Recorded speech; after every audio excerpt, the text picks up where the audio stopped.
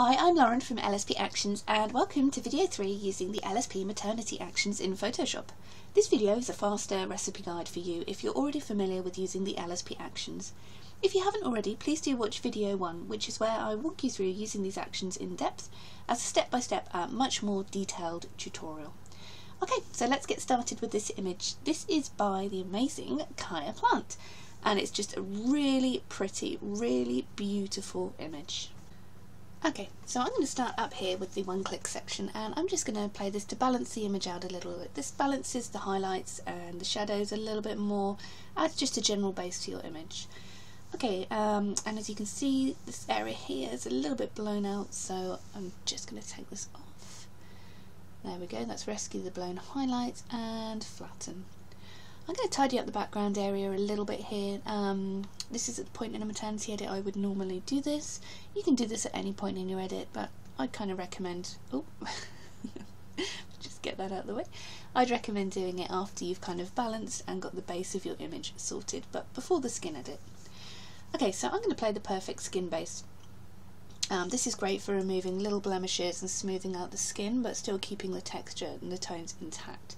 So I'm going to be quite careful not to paint this over the details and just play over any areas you want to smooth. You may want to check the legs as well, don't forget the legs in pregnancy.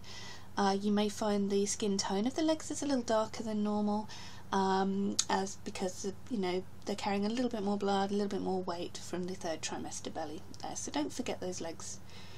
Okay, so now I'm going to play the makeup bag here. And this sets up multiple actions so I can zoom in on the face and just work on really picking out those details here. So I'm just going to sharpen up a little bit. White teeth didn't need that. I'm just going to pop those lips a touch, perhaps add a little bit of blush. You can go as heavy or as light as you want to. I recommend brightening the eyes the opposite of the catch light there. Okay, now I'm going to play the shading. This gives me actions for lightening, darkening, rescuing highlights. And lifting the shadows up.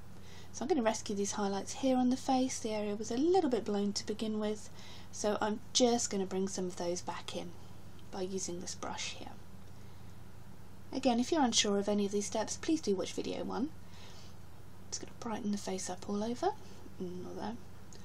and add some darkness to some other areas just to kind of really make this pop and add the shadows in. You can also run this contrast 3D over like I've just done. Just brighten the front of those legs a little bit as well. And take the highlights down. Okay. So now I'm going to play the specialist section here. I'm just going to add vignette. It's up to you whether you like to add one or not. I like to bring the focus back into the subject. So now we can see before and after here. So that's before and coming down.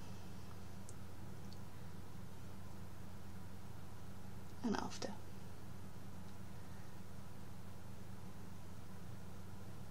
I'm just going to resize for Facebook now. This opens the image as a separate image here, so there's no way you can save your Facebook version over your original. And you can add your watermark however you like, whether you use a brush or whether you prefer to use place. And then when you're done, just save your image and save it as a separate Facebook image. And your original is separate. Thanks for watching.